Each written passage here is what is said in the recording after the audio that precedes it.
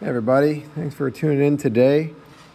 Today we're going to talk about a few things. We're going to talk about defining the derivative of a function and derivative notation. We're going to try to estimate derivatives of a function at a point, and we're going to try to connect differentiability and continuity together as well. So let's recall from last video here. We have this equation, f prime of c equals limit as x approaches c of f of x minus f of c over x minus c. This limit, which calculates the derivative of the function when x equals c, can also be expressed a little differently. What if we wanted the general derivative that can be computed for any value of x and not just at one value c? Okay. All right, so consider the limit f of x minus f of c over x minus c. We take a limit as x approaches c. But instead, let's have x equals c plus h, and let's rewrite our limit out here. So we have limit as c plus h approaches c of f of c plus h minus f of c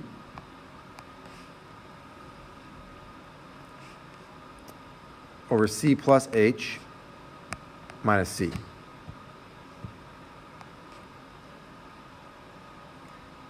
Okay, and we can simplify that.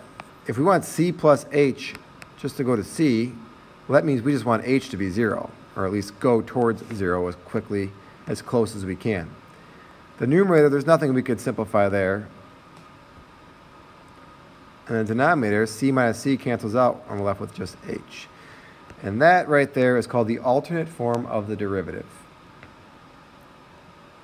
So you see in this box here, another way to think of the derivative of the function when x is equal to c is f prime of c equals a limit as h approaches 0 of f of c plus h minus f of c over h.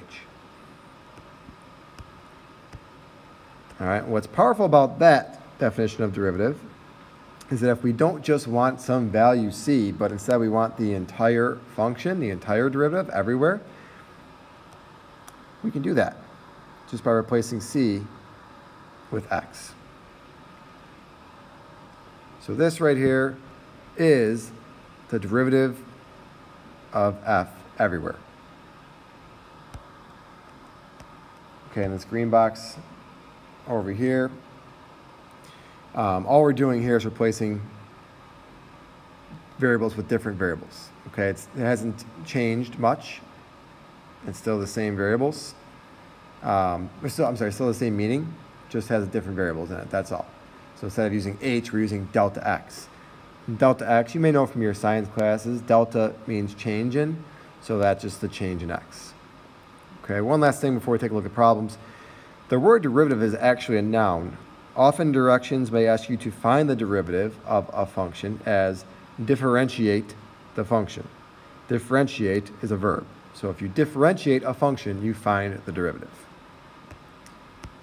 As we can see here in example 1, the question says to differentiate f of x equals root x and determine the domain of f prime of x. All right, so we're going to use our newly found limit definition. So f prime of x goes limit as h approaches 0 of f of x plus h minus f of x over h. And we want to be able to put 0 in for h, but if we do that right now, we'll get 0 over 0, which means we know there is a limit, but we have to do some work. So what work do? We're going to conjugate the numerator by multiplying by 1. But 1 in this case would be root x plus h plus root x. And if we then simplify that, we would get limit as h approaches 0. Root x plus h times root x plus h is just x plus h. This is a difference of squares, so the middle two terms will cancel. And then negative root x times positive root x is just minus x.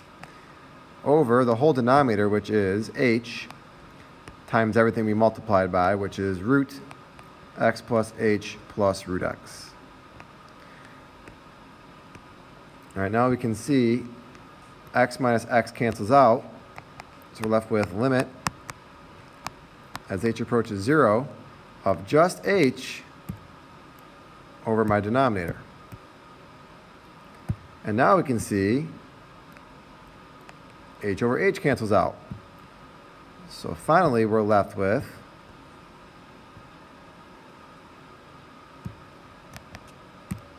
just a 1 in the numerator and that expression in our denominator. And now if we put 0 in for h, we would get 1 over root x plus root x, or 1 over 2 root x.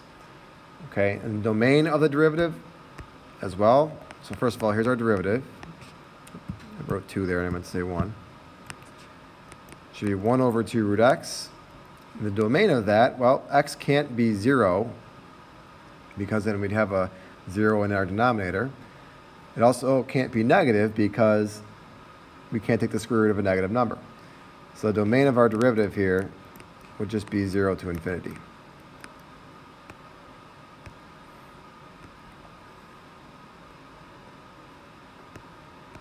Our example 2 says to identify the parts of the definition of the derivative.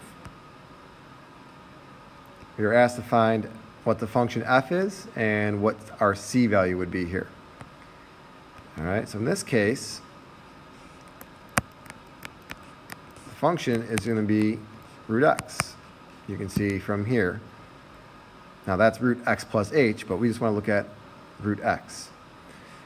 And our c value, well, that's clearly 9. And if we take the square root of 9, we would get 3. And that's why we have f of c over there, square root of 9, which is 3. All right, part B, this is our f of x here, right? Our f of x would be 2 plus x cubed. And our c value for this one would be negative 3. If you're not sure how we got that here, you can set our second part of this, negative 25, equal to our function.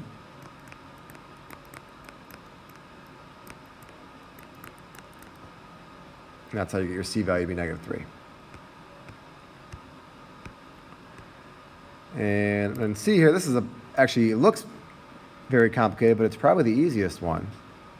Because our function, this is our function right here. And you might see it, it's the same thing. It's x cubed minus 5x squared plus 4x minus 7. So our function is x cubed minus 5x squared plus 4x minus 7. And our c value here is just x. There's no numbers being substituted in there, just x.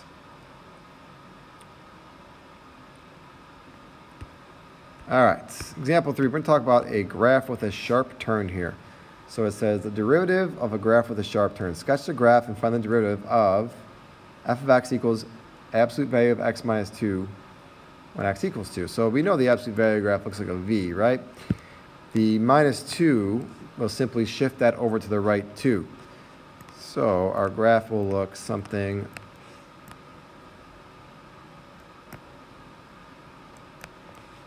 like this. We want to know what is the derivative right there, okay? Remember, a derivative is just a slope. So what's the slope right there? Well, that's a pretty tough question to answer. We don't know what the slope is right there. But maybe we can do a left-hand slope and a right-hand slope and see if they match, okay? So from the left-hand side, it's just a line that's going down. So we have notation for this, but we haven't really talked about it yet. But we'll just write it out right now. The left-handed derivative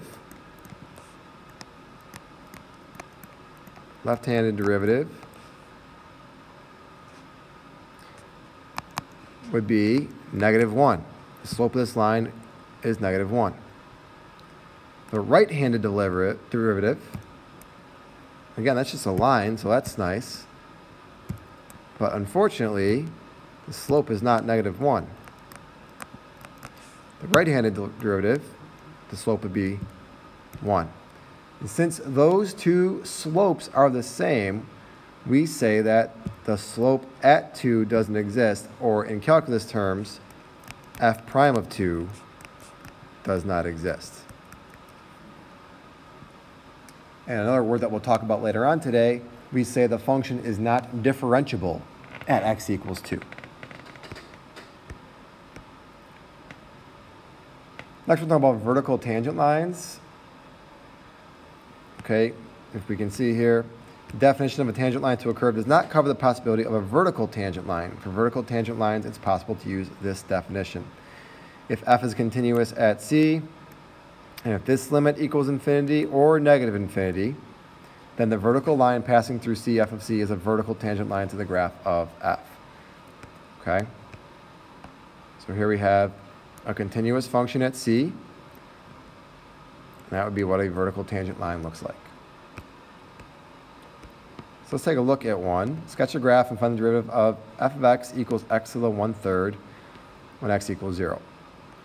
All right, if you don't know what x to the 1/3 graph looks like, you can start plugging points in. If you put 0 in, you get 0 back. If you put 1 in, you get 1 back. If you put negative 1 in, you get negative 1 back. The next point that would give us a nice answer is 8. 8 to the 1/3 would be 2, but that's all the way over here somewhere. So really this graph is going to look something like that. Okay, and then it says to find the derivative at x equals 0. All right, well, if we use our limit definition we were talking about earlier today, limit as x approaches 0 of f of x minus f of 0.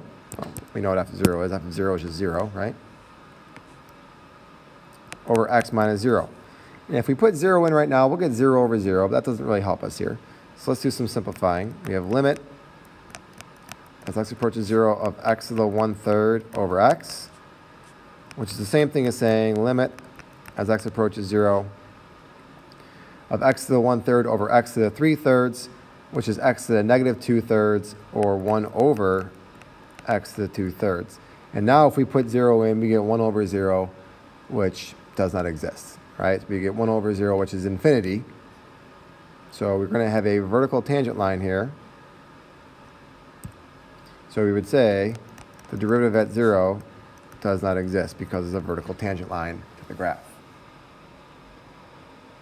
The slope is undefined. If you want to connect that to geometry, the slope of that graph there would be undefined. All right, so let's sum up some rules here for differentiability. A function is not differentiable at a point where the graph has any of these four things.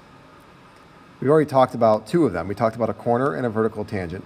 A cusp is pretty much the same thing as a corner, except it's rounded as it enters the cusp instead of straight as it enters a corner. And lastly, a discontinuity, which makes sense. If there's no point on the graph there, or if there's a jump in the graph there, then the derivative is not going to exist. There's not going to be a slope on the graph as well. So let's just go through these and talk about continuous versus differentiable, and that'll lead us into some other things that we'll talk about later today. So this function is clearly continuous everywhere. There's no holes, there's no jumps, there's no asymptotes in the graph. But as we discussed earlier, it is not differentiable at that corner there. So we would say it's differentiable everywhere but 0. Okay, and a cusp, same thing. This function looks to be continuous everywhere. But there would not be a derivative here. There's not going to be a slope there. So this one would also not be differentiable at 0. And just so you know, it's not always 0. It just happens to be that these graphs have the corner or the cusp at 0. If you go back to this problem we did earlier today, we would say it's differentiable on negative infinity to 2 and 2 to infinity. Vertical tangent line, we talked about this one. Okay, so it's continuous everywhere again. But again, this one's not differentiable at 0. So we'd say negative infinity to 0 and 0 to infinity. And again, that could be anywhere. It doesn't have to be 0. But in this case, there's a vertical tangent at 0. And lastly, we haven't talked about this one yet, but it should be pretty obvious. If it's not continuous, it's not differentiable. So this one is not continuous. Let's say, I'm sorry, it is continuous. Negative infinity to 0, and there's an asymptote. 0 to 2, and there's a hole. 2 to 4, and there's a jump. 4 to 6, and there's another hole, a removable discontinuity, and it looks like 6 to infinity. So all the points where it's not continuous, it's also not differentiable. So our differentiable intervals would be the same.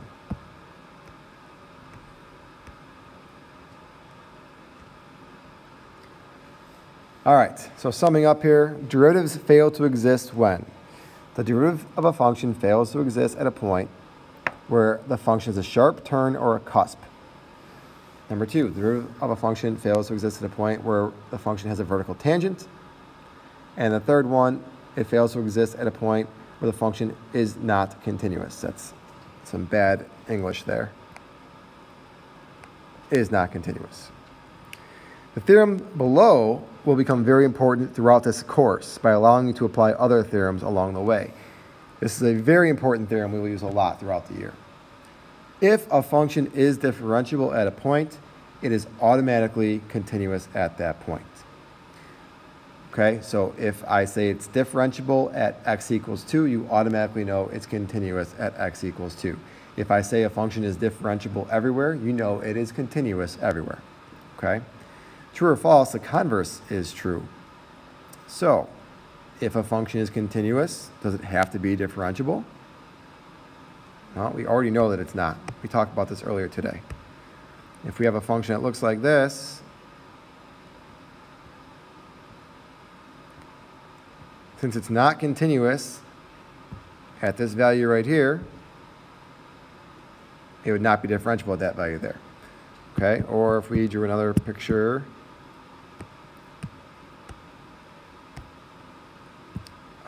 maybe a vertical asymptote there. So then at C, it would not be differentiable or continuous. Okay? But that's not what the question is truly asking us to do. We want to know if it is continuous. Would it also be differentiable? Okay, and we did already see 2 examples of this earlier where we know this is not true. And that would be the corner and the cusp. So let's say we have a corner at x equals c. So the graph looks like this. We know the function is continuous at x equals c, but we learned today it is not differentiable at x equals c. So therefore, this one would be false. Differentiability implies continuity, but not the other way around.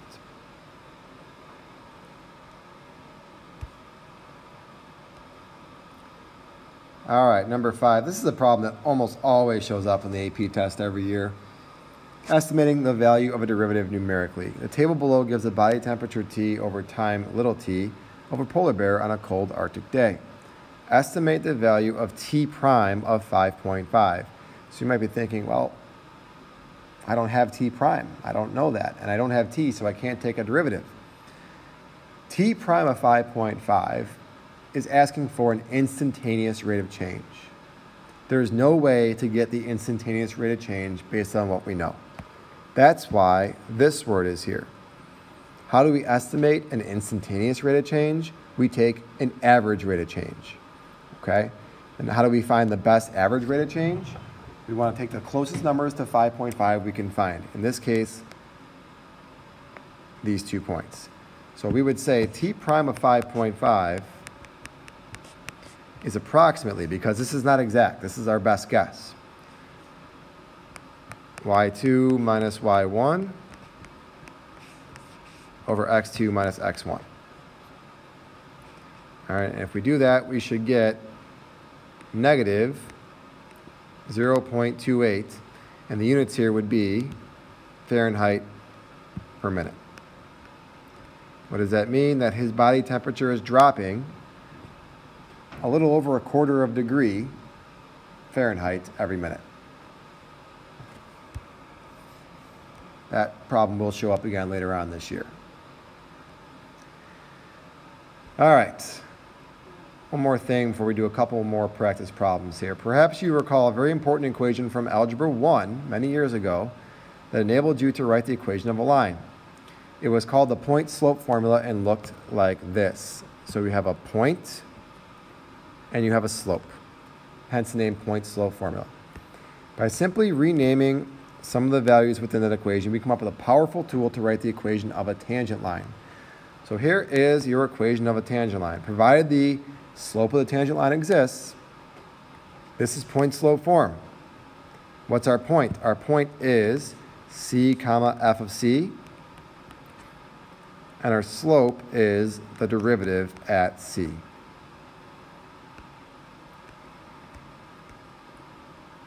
And one more thing that we'll talk a lot more about later on, but just to throw it out there to you now so you start to see it. A normal line, normal just means perpendicular. Normal is the calculus word for perpendicular. If you want the normal line of that graph, all you want to do is take the opposite reciprocal slope to the tangent line. So you can see here we take the opposite reciprocal slope to the tangent line, and that would give us our normal line. All right, let's try a couple problems here. If you want to try these on your own, feel free to pause the video and come back when you're ready. If not, we'll go through them together. The graph of the function f given below consists of 3 line segments. Find f prime of 4. So f prime of 4. This is 4 right here. We're counting by 2's. So we want to know what the derivative is right here. Remember, derivative is just a slope, right? So we want to find the slope of this line. That's how we're going to do this problem. So the slope of this line would be 13 minus 1 over 6 minus 2. 6 minus 0, I don't know why I said 2, I'm sorry. 6 minus 0, 0.0 comma 1 there. And 12 over 2 would be, 12 over 6 would be 2. So our slope of that line would be 2. Example 7, the function f is defined on the closed interval -2 to 16. The graph of the derivative f is given below. So here's a graph of the derivative. It's important for us to know this is the graph of the derivative, okay?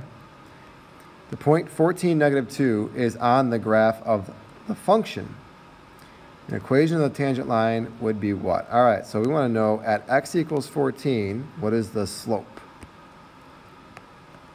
The slope would be 3. So we have the slope is 3, and we have the point that was given to us, 14, -2. So all we're going to do is put that into point-slope form. And that would again be b.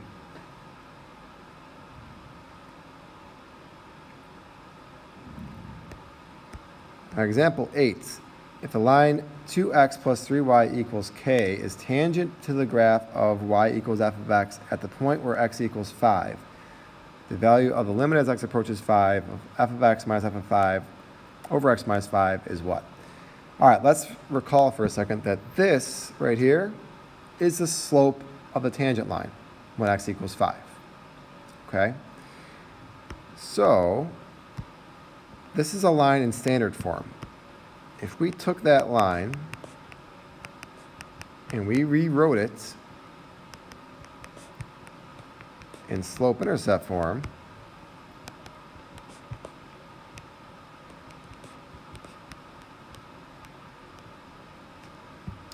this is what we get. So that'd be the slope in the line in slope-intercept form, okay? What's the slope of that line? It's -2/3.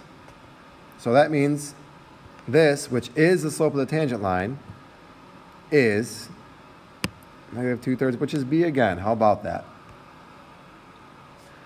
That'll do it for our lesson today. Thanks for tuning in, and I hope to see you again soon.